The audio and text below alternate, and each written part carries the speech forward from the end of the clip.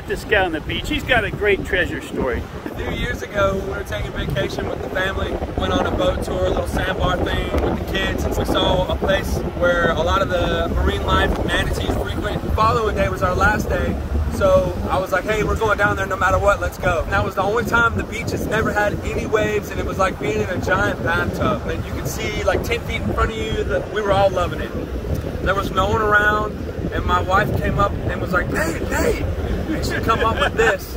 14 karat gold, and the latch wasn't even broke. Oh man, oh man. So now the running joke, we'll be coming here on vacation for like the next 3 or 4 years, and my coworkers keep asking me why do I keep going back there, and I told them I got to find the matching bracelet. That's cool, that's cool. But I mean, it was cool because, you know, it's our anniversary whenever we take vacation, so it was a great anniversary surprise gift.